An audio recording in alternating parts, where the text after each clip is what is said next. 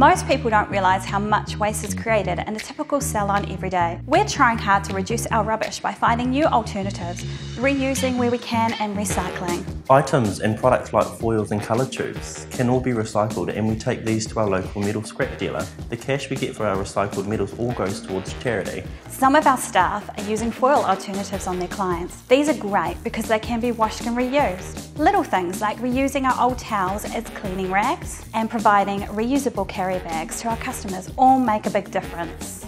We have a simple bin system to make sorting our recycling as easy as possible.